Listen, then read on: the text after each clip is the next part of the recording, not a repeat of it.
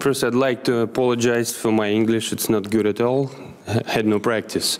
So I'm really like to be here for the first time in the United States, but for the first time as a politician, because I used to play in 90th for the junior basketball national team with Andrei Kirilenko, the NBA star right now. And this weekend I visited several American families who had adopted Russian orphans, and I want to say that I'm very grateful to them and other families taking care of our children. I want to say a few words about political situation in Russia. This year we celebrate the 20th anniversary of the Constitution that came into force in 1993. After the parliamentary crisis, when, if you remember, army tanks that shelled the parliament building, and in fact the Constitution gave unlimited authority to the president. The parliament turned into the second third of the power, and but at the same time the average $16 price for a barrel of oil didn't let ex-President Yeltsin to establish control over the parliament, the court system, and that's why it was a short time of political competition in Russia. And after Putin had came to the power, Russia became unbelievably lucky in its oil price, and it helped Putin to become one of the most popular politician, and to establish a authoritarian state with toughly central control.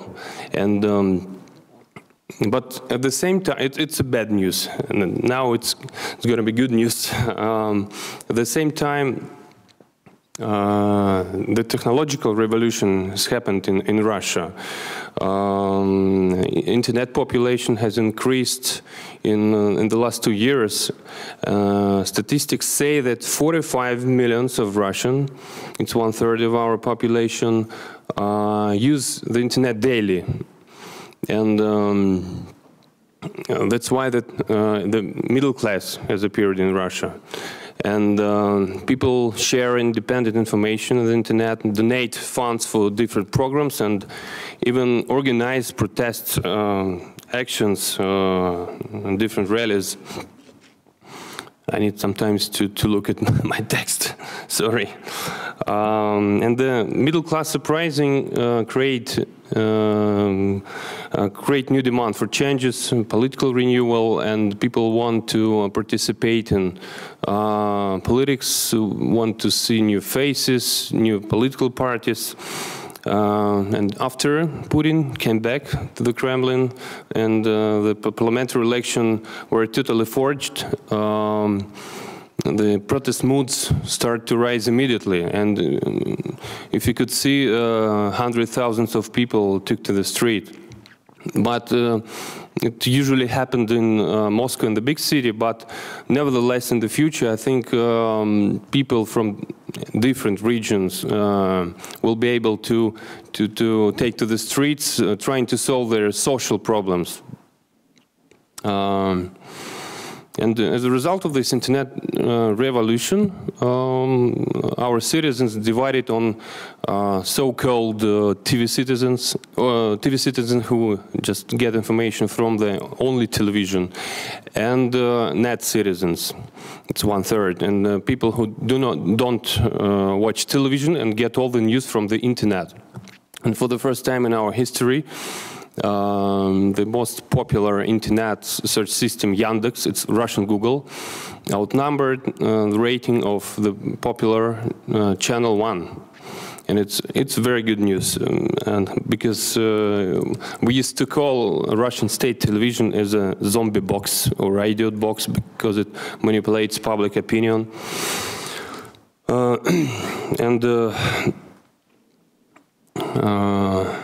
And there was a serious split in political beliefs in Russia. And after the election, after middle-class uprising, I think that Russian authorities, Putin and his minions, understand that they will not be able to get on well with the middle class because they don't want to carry out any political reforms that can limit their power. So they decide to count on the so-called conservative class and TV citizens. And as a result, the regime has launched a massive crackdown against opposition. They try to frighten Russian people and make them afraid of being in the street, to take to the street. You know that protest leaders are nowadays being suppressed by the security services. Just for example, dozens of false criminal cases were initiated against innocent people just for their participation in the protest actions of May 6th. The most popular blogger in Russia, Alexei Navalny, has been accused in 4 criminal cases and absolutely fabricated, and now he's restricted to leave Moscow region, according to the investigation committee decision. Another leader, Sergei Udaltsov, he's under the house arrest right now. My father, Gennady Gudkova, ex-deputy, who was MP for 11 years, has been expelled from the State Duma with no trial and investigation. You can imagine just by the decision of the parliamentary majority. And both Supreme and Constitutional Courts decided to recognize this constitutional violation. So they proved it to be legal. As you know, Russian State Duma turned into a rubber stamp or matte printer, and it passes different constitutional laws. And just at the same time, I think that no repressive methods of Putin can work now, because people continue to take into the streets, and but this I'm sorry, and repressive methods provoke a serious conflict within the elite. Conflict with the middle class as well as the West, because Russian elite is deeply integrated into the world community, because they keep their money abroad. Here, their children study here in the United States and Europe. They keep their money abroad. They buy up real estate. And now Putin decided to forbid them and to prohibit keeping money abroad, and it also is leading to the breakup within the Putin's team.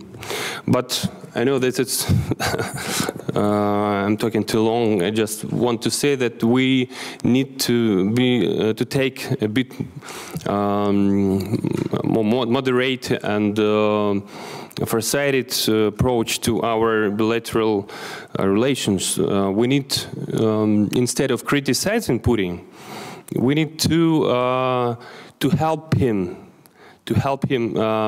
fight against Russian corruption, because in every interview he emphasizes the importance of fighting corruption, and we need to help him to expose state bribers by providing information on their activities abroad and here in the United States, because you know Russian propaganda, Kremlin propaganda, usually use our relations, I mean opposition in America, to discredit us, because we are always being set forth as traitors, as State Department agents sent to destroy our motherland. And just for instance, when I was in Russia, I had heard the information spread by the state television that Dmitry Gudkova was going to the United States to sell some secrets and to get new instructions. But if we change our approach, on the one hand, we could show Russian citizens that opposition act only according to the interests of Russia. On the other hand, we can demonstrate that the United States helped Russian people to expose Russian corrupt authorities. I think it would be a more effective way to stop как это слово? Что мы хотим остановить репрессии. Ну, Crackdown, to stop crackdown, and to try to protect human rights in Russia.